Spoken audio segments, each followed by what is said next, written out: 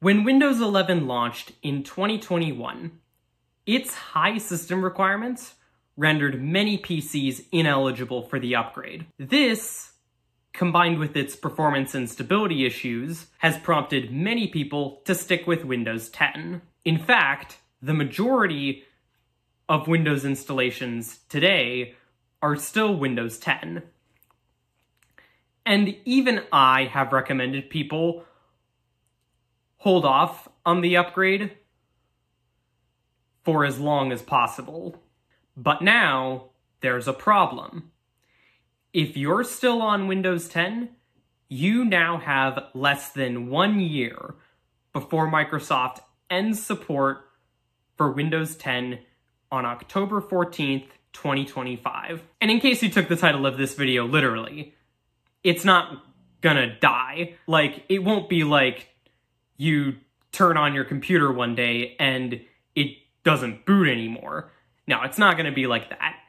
It's just going to stop receiving updates, including bug fixes, and most importantly, security updates, which are pretty important if you want to continue using the internet. Going back to my point about the majority of Windows installations being Windows 10, the number of Windows 10 installations is on a slow decline as more and more people are buying new PCs pre-installed with Windows 11 or upgrading their existing ones to Windows 11. And hopefully, we see the number of Windows 10 installations continue to go down as we get closer to October 14th of 2025, the day that Microsoft cuts off Windows 10. And in case security isn't a compelling enough reason for you to upgrade to Windows 11, consider this. Windows 10 version 22H2, which released on October 18th, 2022, was the last feature update to Windows 10. This means that Windows 10 isn't getting any new features or redesigns, and hasn't been for the last 2 years. And if you're worried about future-proofing at all, which you should be at least a little bit, Windows 10 is not a great bet, since software developers and hardware manufacturers do eventually stop supporting older operating systems. So if you're still on Windows 10, what can you do? The first and most obvious option is to upgrade your PC to Windows 11. Now, thankfully, this time around, you won't have to worry about any programs not running, since Windows 11 is pretty much just a glorified redesign of Windows 10. So any programs that run on 10 should run on 11. It's a free upgrade, and you should see an option to upgrade in Windows Update, assuming your PC is supported, which pretty much any computer bought since 2018 will be. But what if it's not supported? Well, depending on why, you might be able to upgrade your PC to meet the minimum requirements. For example, if it's just because of the requirement for a TPM 2.0, you might be able to purchase and install a TPM or upgrade an existing one in a desktop. Or else, the most obvious option is to just buy a new PC with Windows 11. If your PC is running sluggishly on Windows 10, a new PC will run faster and more smoothly. If you're on a budget, you can consider used or refurbished PCs. Just make sure that it comes with Windows 11, or at least meets the minimum requirements. As for what to do with your old PC, well, you could turn it into a home server project. But what if you don't want to upgrade your PC? Well, there is another unofficial upgrade path available to you. Upgrade your unsupported PC anyway. I'll quickly show you how to do that using a program called Rufus. So the first thing you need to do is download a Windows 11 ISO from this page, which I'll have linked in the description. Once you're on it, scroll down to the third option, download Windows 11 disk image, and then select the only download option, Windows 11 Multi-Edition ISO. Then click Download Now, and then select your language, then click Confirm, and then click on the only download, which is 64-bit, and then that'll start downloading right away. And once you've got that downloaded, which will take a while, then you're going to download Rufus, which I'll also have linked in the description. Now, before you open that, first of all, you're going to need to plug in your flash drive, which will be your Windows 11 installation medium. Now, this will have to be at least 8 gigabytes in size, and just quickly make sure that there's nothing on this drive that you need, because it will be erased. And this should be the only USB drive connected to your system during this process, just so that way you don't run the risk of erasing the wrong one. Once you've done that, you're going to open Rufus, and then user account control will prompt you.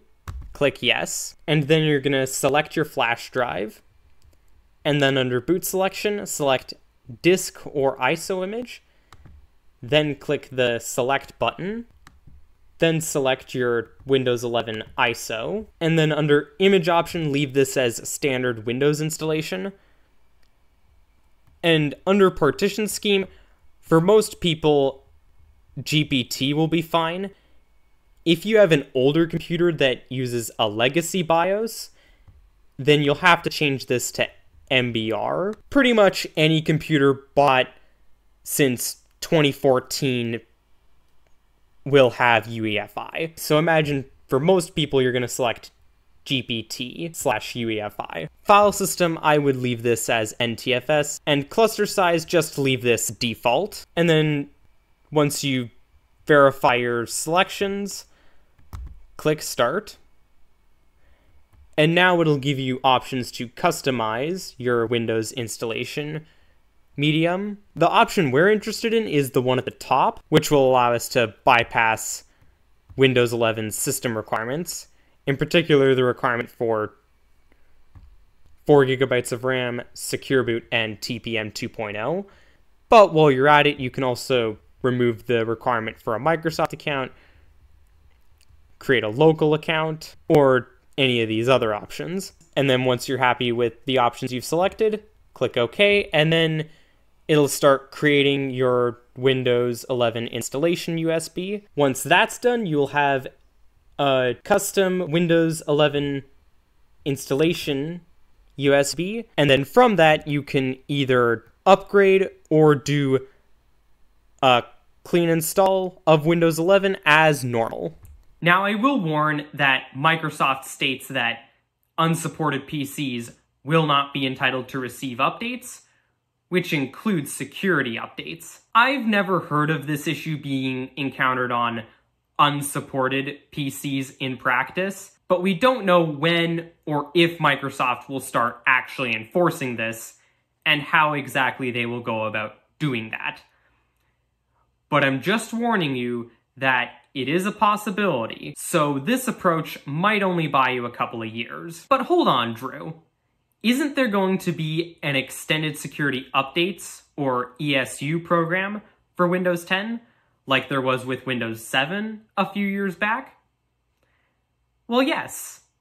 And this time around, it'll be available to both individuals and organizations, unlike with Windows 7, where ESU was only offered to organizations that purchased volume licenses. In case you're unfamiliar, ESU will provide an additional 3 years of security updates, or until 2028, for Windows 10, for an annual fee. This is not a long-term solution, but a temporary bridge. Microsoft has yet to release pricing for ESU for consumers. Quick update, Microsoft just released their pricing for ESU for consumers.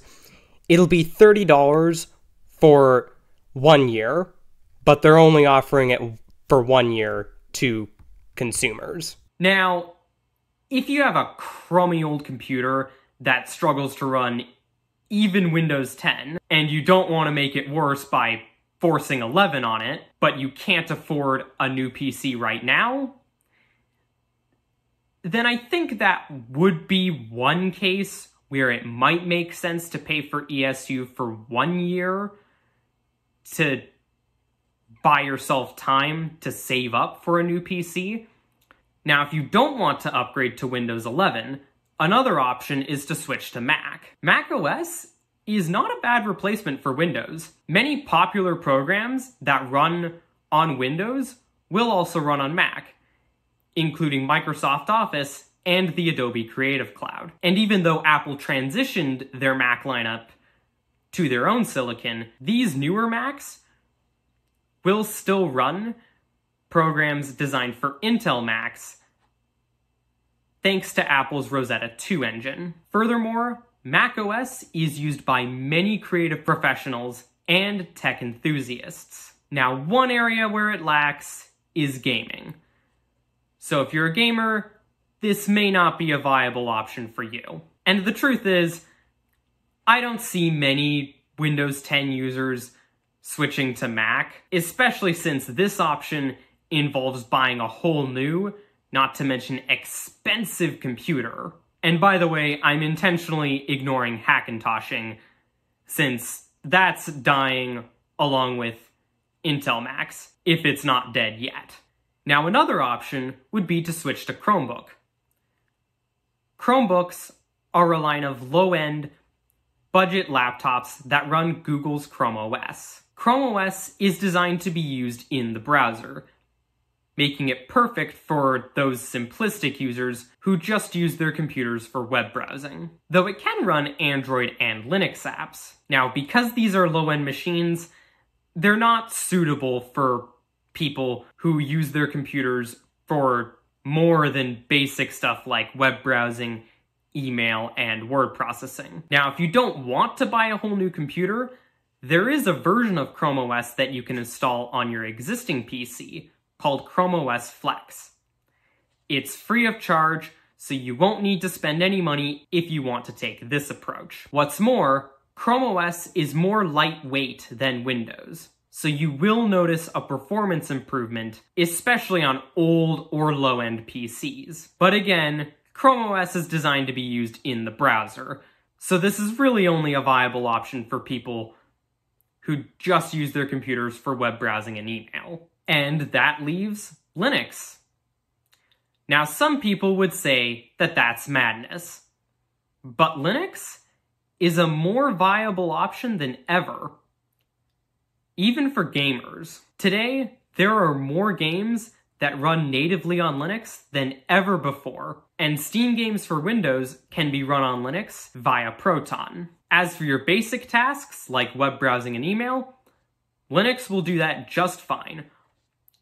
All the major modern browsers will run on Linux. For an Office suite, Linux has LibreOffice, which for most people will get the job done. Now, I can already hear people saying, but Linux is hard to use. Distributions designed for home use, like Ubuntu and Linux Mint, are actually pretty user-friendly. And like ChromeOS, Linux is more lightweight than Windows. So again, you will notice a performance improvement, especially on old or low-end PCs. Now, one major caveat with Linux is that not all software is available for it. A prime example is the Adobe Creative Cloud, which is only available on Windows or Mac. So if you use the Adobe Creative Cloud, you're better off sticking with Windows or switching to Mac. Also, there is actually no OS that you can just download and install called Linux. There are many different flavors or distributions of it. If you want to give Linux a try, the two distributions I would recommend for beginners are Ubuntu and Linux Mint. You can install Linux alongside Windows, or even run it off a USB drive. I have been using Linux as my daily driver for about 5.5 years now. I do all my video production for YouTube, including screencasting and editing, from on Linux. On this channel, I make videos about Linux, including tutorials on how to install Linux alongside Windows. And of course, there's the last option. Stick with Windows 10. Say goodbye to forced software updates and hardware upgrades, and just don't connect to the internet after October 14th, 2025. Now, for reasons I mentioned at the beginning of this video, I don't recommend doing that. And that's it for this video. Be sure to give it a like if you liked it, dislike if you disliked it, comment, share, subscribe, all that good stuff, and see you next time.